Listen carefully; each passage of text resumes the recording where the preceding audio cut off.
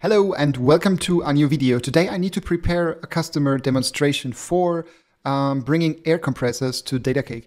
And I've created an air compressor demo workspace, and I'm now going to show you how I create a first mockup or POC demo for integrating these air compressors. So we are starting with a workspace that is completely empty. And the first thing I need to do is because I don't have an air compressor here in my office, I'm going to create a data generator that creates some random data, which could be from a physical air compressor. I asked ChatGPT to create a script, and we are going to use Node-RED for it. So let's first of all care about the Node-RED part and create the demo data generator. For this, we're going to use the inject node and also the function node. And I already copied this to my clipboard so we can get into the function board, paste this, and this is the script actually that simulates my device data. Let's put a debug node in here, wire this up all together, deploy it, and when I click on this button here, this simulates the script, and we can see here, okay, the device AirCom001 has a motor temperature of 68 degrees Celsius, energy usage, power, random data, but actually this could be data coming from the air compressor. Now let's create a device on Datacake. Add device, we choose API. Next, we select new product and we call this air compressor demo unit, for example. Next, the serial number, as we could see, was AirCom001. Going to copy this as well. This is the air compressor demo unit, location tags, I'll leave everything like it is. Next, I'm going to select the free plan. If you're asking right now, we have 5 devices free for everyone. Add this device, and this device is now added to the Datacake, to the list of devices, and to your workspace. For wiring up the actual data to that device, we need to click on it, go into configuration, scroll down a little bit, and then we come to the HTTP Payload Decoder. In here, you find an endpoint URL. This is now tied to the product that we just created and where this device belongs to. So we are copying this here, go into Node-RED, and then we are going to fire up a new request. So we take the HTTP request node. We can put this here in between, double click on it, make a post request, paste in the URL. Yes, I want SSL, of course. Never do something without encryption. Update, done, deploy, and I'm going to delete this debug. And if I click here now, we can see thanks, which is directly reported from Datacake. Now I'm going back into Datacake and I'm quickly reloading this page. And scroll down again. We can see this is the show logs. So in here we can already see the data which was sent from Node-RED.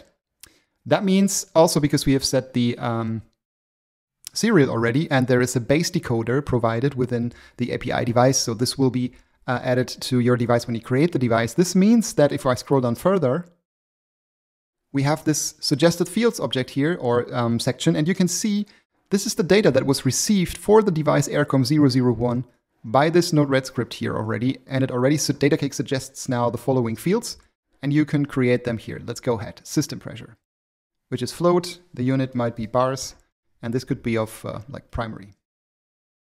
Then, if the device is running as a Boolean, simply leave it. And the energy usage, which could be kilowatts, for example. Power is kilowatts or watts, and the other one, the energy usage, is kilowatt hours. I'm just going simply fast through it here. Temperature, Celsius, this could be a primary. Runtime hours, which is hours, of course, but yeah, I'll leave it like float. Hours till maintenance, hours, the warning, and the motor temperature. Add this field. And of course, because this is a device that probably connects to cellular, let's add some fields for cellular signal and power maybe. I quickly added it. Let's reload this page once more, and I added 2 additional fields, which is cellular signal. Just added this here, and the role is device signal. And then also battery. Could be a battery operated device, just to show you the capabilities on Datacake, which is device battery. Of course, you also want to know where your air compressor is located, so we can add a field. In here, type geolocation and call this device location, and also tell Datacake by setting a role that this field holds the information of device location. Always make sure it's geolocation. Add this, and then we can also see that we have a couple of new fields here. What we do next, we have everything here in the database created, and we can also see that it was already. Let me just show you by adding a new debug node and then wiring this up again here. So we can also see now the data which is being forwarded. And then we can see like system pressure is 56.95. 56.95. So now let's go ahead back to the top into the dashboard and let's create a short, small dashboard for it. Just going to select the data like system pressure. We can also set a gauge.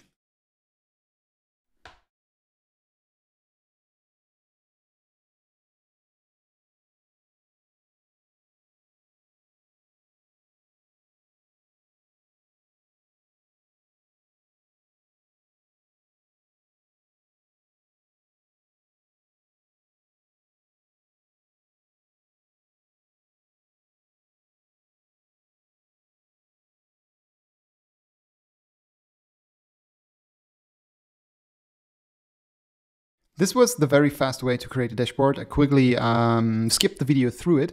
Let's go once more back to CakeRed. And what I'm going to do here is activating a repeat mode on this. And I want this to happen like every 5 minutes. So I'm going to continuously simulate data and record it via Datacake. Just trigger this once more. And we can see the live data here being sent to Datacake. So next steps would be, we can also define a position in here. Let's place this device somewhere in Germany. We can see the device location now added. Because I assigned a couple of things to the device rule, what we can also do here on devices is we can see the primary, secondary device signal, device battery value. We can also see it in a grid, which has a nice chart preview.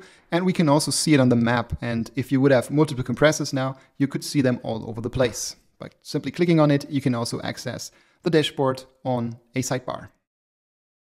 Last but not least, what you could do is go into configuration, and then provide a custom name, an icon for that device, also the location description tags to group these devices, and some custom metadata. Last but not least, you probably also want to upload an image for your device. And we can do this by going back into the configuration. Simply click on Change, select the image you want to upload, and then press on Save. And this image will now show here in the top of your device, so that means you can use these images for reference.